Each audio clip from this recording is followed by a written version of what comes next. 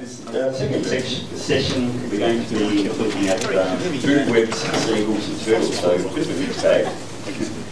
But the first speaker we have talking about floodplain connectivity, the importance into rivers, is Dr. Daryl Nielsen. If you've seen Daryl's talks before, you'll realise why we put no-dose tablets and all your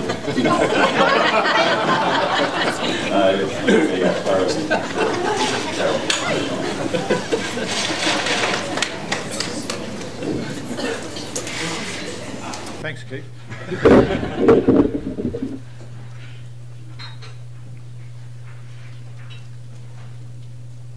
Okay, I think it's often forgotten when we talk about floodplains such as Barmah-Millewa forest that they are linked, that the floodplain is linked to the river, and it's flooding which actually drives that connectivity. And connectivity enables a two-way exchange of material. It allows biota, such as fish, to move onto the floodplain to feed, possibly spawn, to move back out. It brings food back out into the river channel for other organisms to feed on. And it allows the exchange of other organic materials, carbon and nutrients. In the past 10 years or so, I guess during the so-called millennium drought, connectivity was very much a one-way street. We managed our wetlands for some very targeted ecological benefits, such as the health of river red gum forests. Little consideration was given to returning water back to the main river channel and to what benefits the river channel or the biota within the river channel could derive from that returning floodwaters. This is mainly because there were concerns over poor water quality. There were issues during the drought years where water returning to rivers, we had the so-called hypoxic blackwater events, which resulted in substantial numbers of fish deaths, crayfish becoming terrestrial, and other adverse impacts. So in June, July 2010, I think it was the Murray-Darling Basin Authority decided they were going to put a winter flood through Barmah Forest. It had two aims. The first aim was to actually inundate parts of the floodplain, obviously.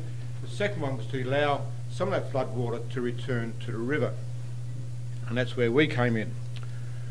This is just a very dirty view of Barmah Forest from my world. Up the top, whoop, pointer here. Murray comes in at Tokenwell. It's got a capacity of about 30,000 megalitres a day, after which it exceeds, it will go out in the floodplain. Comes in the forest, about 8,500 megalitres a day can go out through the choke, and a further 2,500 megalitres can go out through the Edwards River, given a capacity of Barmah Forest of about 11,000 megalitres a day of water. So the environmental flow came down, and in typical management fashion, someone in Canberra decided they're going to put the environmental flow down. They started the flow and then rang us up and said, can you go out and monitor it? That's the environmental flow there. I can't remember what the exact figures for the amount of water that was supposed to go onto the floodplain, but somewhere along the line some of the water got lost. The green line here is the 11,000 megalitres a day which it takes to overbank into the forest. So we can see our environmental flow just managed to do that, so we actually did get some water out onto the floodplain.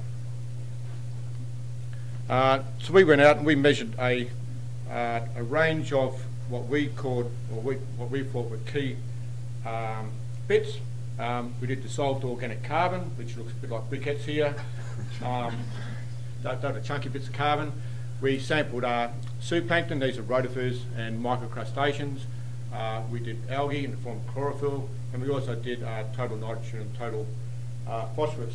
And we took some very small numbers and we converted them to biomass and converted that to metric tonnes of each component moving in the water column at Tokenwell, in the Edwards River and below Barmah Forest.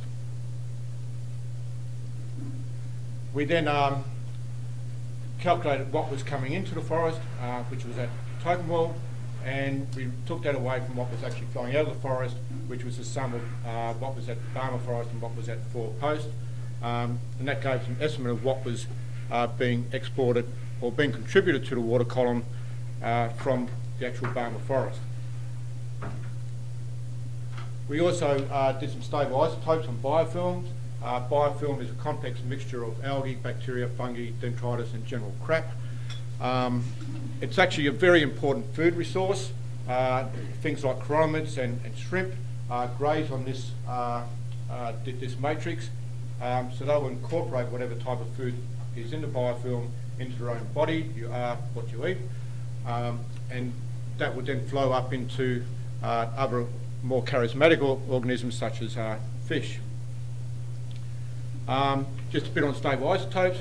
In general, if your carbon isotope signature is greater than -29, it means that you're getting your carbon from in-stream sources, primarily algae. If it's less than -29, then your carbon is derived from more terrestrial sources, such as leaf litter or dissolved carbon coming from river red gums. So this is what we found. This is our environmental flow. Remembering that's our little peak coming down there. So in general what we see here is that and what this shows is anything above this red line is being exported from the forest. Anything below the red line is actually what is being retained in the forest. So what we're seeing is that in general nitrogen and phosphorus is being retained in the forest. There's more going in than what's actually coming out. Slightly different story with our chunky dissolved carbon, our algae and our zooplankton, in that it's pretty much in balance. What's going in is what's going out. So there's nothing being lost to the floodplain or lost within the channel, and there's nothing being gained from the floodplain itself. Slightly different story when we looked at our stable isotopes. We can see that at Topinwall and in Barmah, it's very much an algal derived food source. Slightly different here in the Edwards River, where we had a depletion, which indicates that the flows here were leaking some water back out into the Edwards River, which was carrying dissolved organic carbon, which was being incorporated into the biofilm matrix. So there was some contributions of terrestrial carbon into the food web. And to be honest, that's where the story should have ended, because that's what we were paid to do. Fortunately, Mother Nature came to the party and invested more water into environmental flows than what the government was prepared to do. So this is our environmental flow here. We've got roughly about 100,000 megalitres a day put in by Mother Nature. This is the MDA contribution down there, so we've got about a 10-fold increase in water coming through. So we went out and we ran exactly the same sampling regime as we had done previously. We went and looked at our phosphorus and nitrogen, and as you can see, at the peak of the flood, we're getting substantial contributions of nutrients back into the river channel. Roughly about 15 tonne per day at the peak of the flood of nitrogen, and about 2.5 tonne at the peak of the flood of phosphorus. So substantial inputs of nutrients back into the river.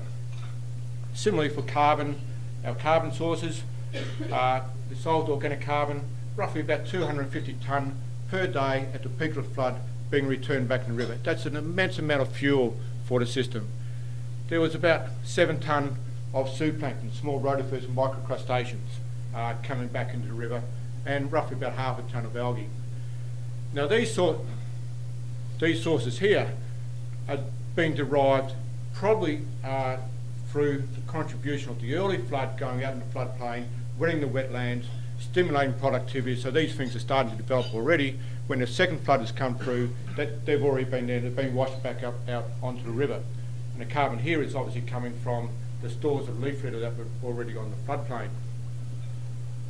And we can see that's reflected in our stable isotope signature, that both at Barmah and in the Edwards River, substantial depletion of our stable isotope signature in our biofilm, which indicates that biofilm switched from an algal dominated source of carbon to a much more terrestrial source of carbon. We see a bit of a depletion here at Tocumwell above stream, and we think that's because the flood has exceeded the 30,000 megalitres a day. It's actually gone out in the floodplain above Barmah-Millewa and has then started washing carbon back in as well. So the environmental flow, it was sufficient to inundate portions of the floodplain. It did actually achieve that objective, but it didn't contribute any carbon or nutrients back into the river, and the in-stream food web remained fuelled by algal-derived carbon. Mother Nature's flow, which was substantially more significant, did inundate significant areas of the floodplain, and it contributed significant amounts of carbon and nutrients back in the river. More than 280 tonne per day at the peak of the flood was flowing back off the forest into the River Murray, and about 15 tonne or more than 15 tonne a day of nutrients were being contributed back into the river. And the food web switched from an algal-dominated food web to a terrestrial-dominated food web. The interactions between flow primary production and secondary production, they are complex and they're very difficult to tease out. But in this case, and we're not going to try and tease it out, but we can say that in low flow, the Murray River probably has a very low nutrient status, it will have low metabolic activity, and it will have low productivity. Under flood conditions, or following a flood, it's going to have a much higher nutrient status, it's going to be more metabolically active, and it's going to be a more productive system. So, inundation of the floodplain served two purposes in this case.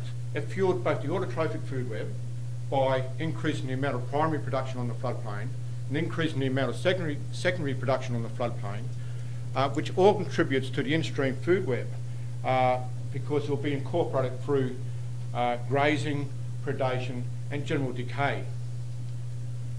It also contributed substantially to the heterotrophic food web, where substantial amounts of terrestrial carbon was incorporated back into the biofilm matrix, particularly the fungal and bacterial components. And this will also be incorporated back into riverine food web through biograzing.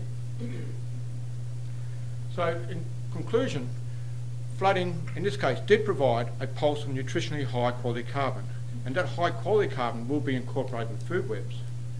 We need to maintain that pulsing of floods through the floodplain to actually keep that high quality, that short-term boost to the system. Thank you.